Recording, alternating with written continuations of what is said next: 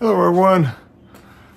I am going to be doing an oil change on my daughter's 2008 Yaris tonight, and we need to do a little bit of give a little bit of love to this car because unfortunately it's been sitting around and not getting driven a whole lot this last year because her last couple of years, previous house, she didn't have a good parking situation and never wanted to move it, so it sat on the street. And so we're going to be doing some giving it some extra attention, let's put it that way. So first thing we're going to do is change the oil.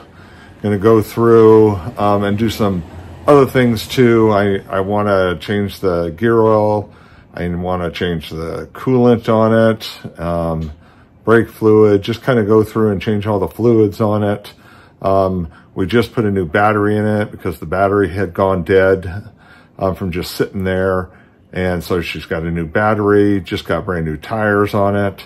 So we're getting it whipped back into shape, and she's been working on cleaning the inside. So it's just, the whole thing's gonna get some attention that it sadly desperately needs.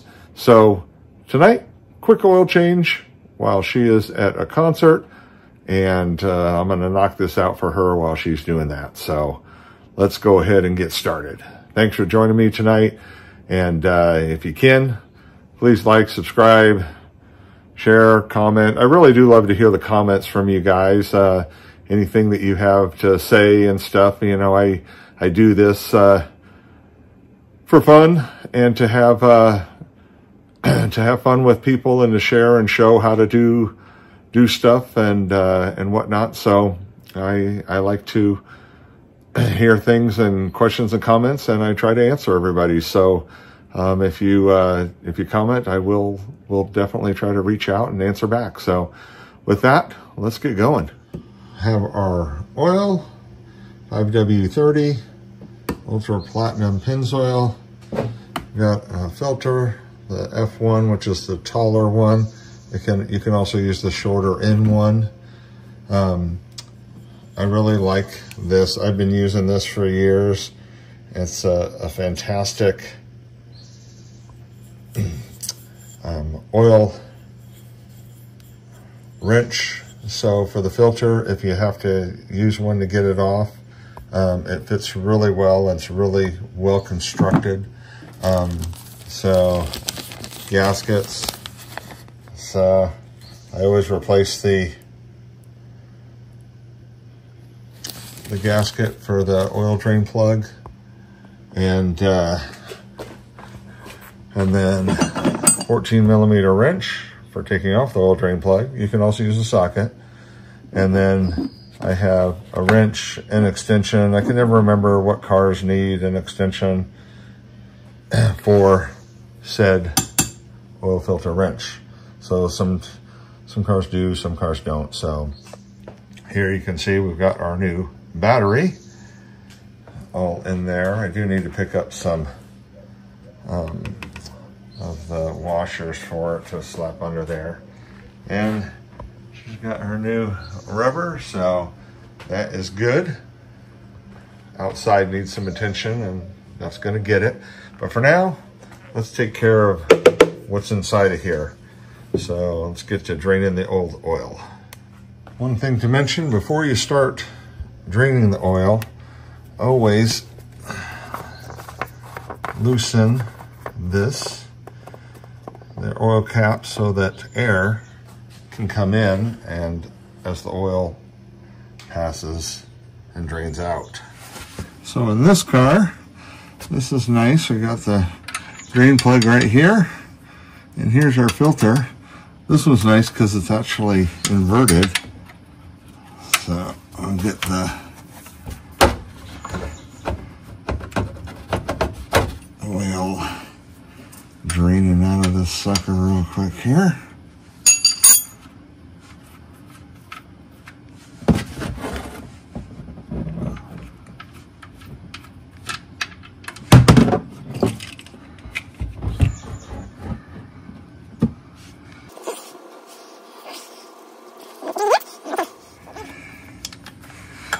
And this is why it's handy to have the extension. I always grab it in case I need it.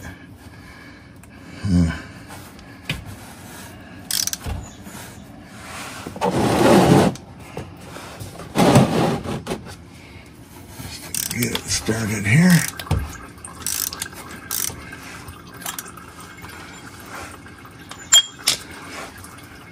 And once we get started,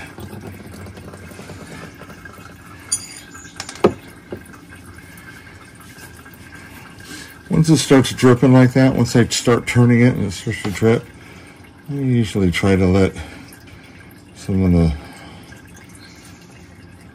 that oil drip out real quick.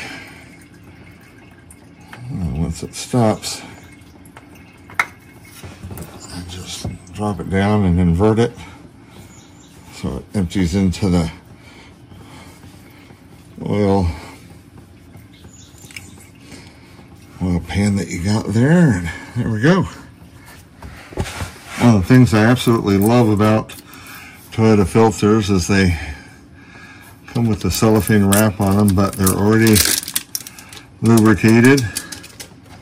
So I always take my rag though, and I always wipe the surface. If you're using aftermarket filters especially, make sure that you don't leave the old oil filter on your housing. So make sure that it comes off with your oil filter. You don't want to stack them because you're going to have a leak. So, oops. But before I do that, I always fill my oil filters. So I will do that real quick. Okay, so back with my oil filter.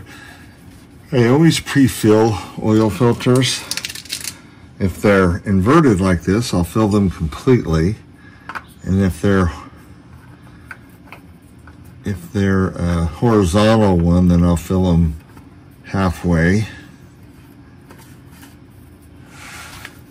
But I like to get the oil in there just because you build pressure, oil pressure, pretty much instantly then. There we go. Okay, new oil filter is on. There we go. The old oil drain gasket came off with it. A lot of times they'll stick to it, and if it does, make sure you pop it off. Some people will reuse these, and you probably can. It's probably not going to hurt anything. I tend to be in the habit of always using a new one just because they're cheap, so why not use a new one? This guy could drip here forever, but we'll go ahead and spin this on.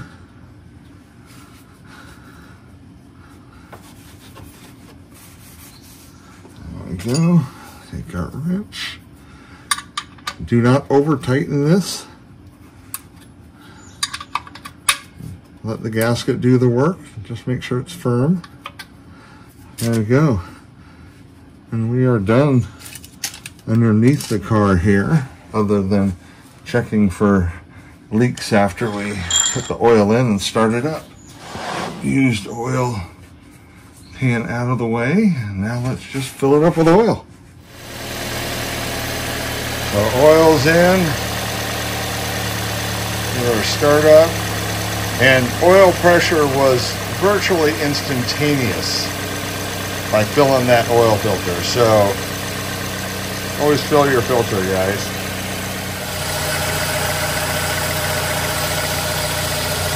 Nothing dripping there.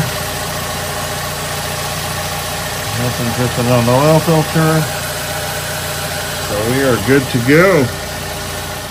So thanks for coming along, and until next time, guys, we'll see you down the road.